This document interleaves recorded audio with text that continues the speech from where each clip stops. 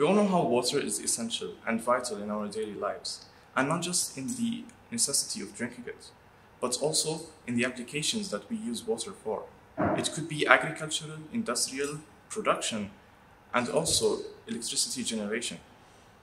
But the problem lies here, is that 97% of Earth's water is salt water, and the remaining 3% is safe for drinking. But only 1% can be accessed easily, which makes it very difficult for many communities. In fact, more than 800 million people around the world don't have access to clean water, which tells us that we are already in a global crisis.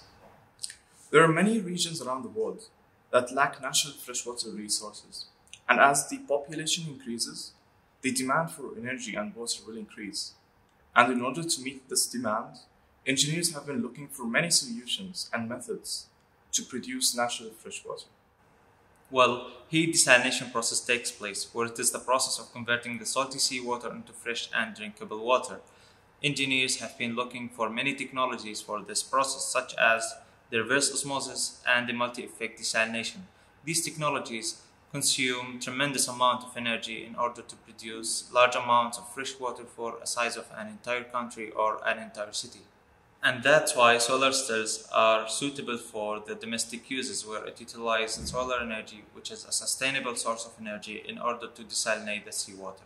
The main goal with our study is that we are looking for a set of possible enhancements that could be implemented on a conventional solar cell in order to increase its productivity. So the main enhancement that we used in our study was to include the effect of ultrasonic waves in desalination. And what does that do is it actually produces mist or fog from the saline water. And the reason behind that is that this mist requires only a small amount of energy to evaporate as compared to saline water.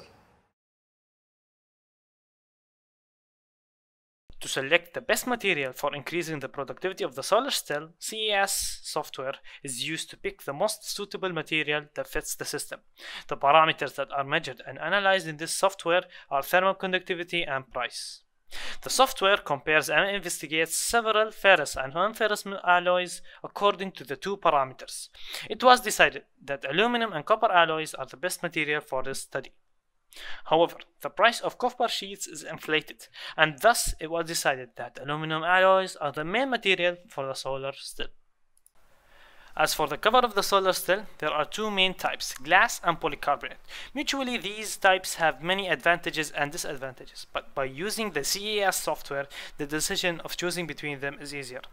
From the software analysis, we can conclude that glass ceramic is an excellent material prone to sunlight and is stiffer than most materials that are transparent. In contrast, polycarbonates seem to degrade when exposed to sunlight and is not as stiff as other ceramics. Thus, glass is the material selected for the cover of the solar cell.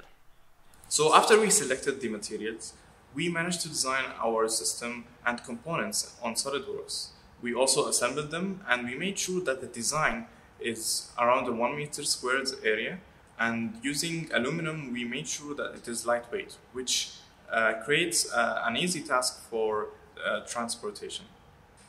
In our design process, we introduced a new water accumulator inside the solar cell. We call it the double slope trough. And what does that do is actually it increases the rate of water droplets as they are condensed from the glass. We also included a mist separator, and this is to ensure that the fog or the mist that is produced by the ultrasonic does not get mixed with the freshwater output. The water tank distributes saline water to the solar cell and the ultrasonic box. Once the saline water enters the ultrasonic box, the ultrasonic transducers will convert it to the mist and then will be moved to the solar cell. The mist and the water inside the solar cell will evaporate, and once they make contact with the glass, they will condense. The condensed water will move alongside the glass to the trough. The fresh water will then move to the freshwater container. Thermocouples are used to measure the ambient temperature, basin temperature, and glass temperature. Also, the power meter will measure the energy consumption of the transducers.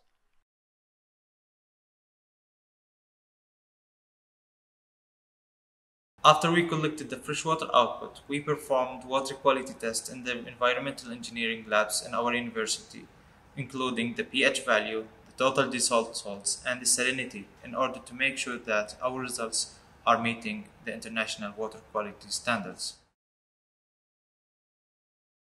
The first test performed is the conventional solar still test, where the hourly productivity profile is shown in front of us, in addition to the system temperatures, and that includes the temperature of the basin and glass. It is also important to measure and record the ambient temperature, since weather plays a role in affecting the results. The productivity versus time graph was plotted, and around 11 a.m. the productivity started to gradually increase, which was expected since the solar radiation flux is at maximum at noontime. The conventional solar still managed to produce 2.2 liters of water at an average of 244.44 milliliters per hour. The water quality test was performed, obtaining the values of the following parameters, such as the pH level, the total dissolved salts, and the salinity. Our main focus, however, is the process of desalinating the water, and that was done successfully as shown in the results of having a salinity level of 150 and 160 ppm, where the initial sample had a salinity level of 35,000 ppm. The second test is the ultrasonic solar still test, where 6 atomizers were used in a separate chamber, and the mist was introduced to the solar still. We have also plotted the productivity graph, obtaining a total of 2.1 liters at an average of 233.33 milliliters per hour. In addition, we were able to calculate the temperatures of the basin, glass, and the ambient. The water quality tests were also made to the ultrasonic test samples, obtaining a value of 40 ppm. The main causes behind the lower productivity of the ultrasonic solar still is the mist accumulation in the solar still, in addition to the weather conditions that were not ideal during the following test. However, upon introducing the atomized droplets and under better conditions, a higher output is expected. We were able to perform an optimized test after the submission deadline, as shown in this graph, where for most of the timeline, the optimized test performed best by operating the atomizers from 11 a.m. to 12 p.m. A total of 2.115 liters was produced, which is not as good as the conventional solar still.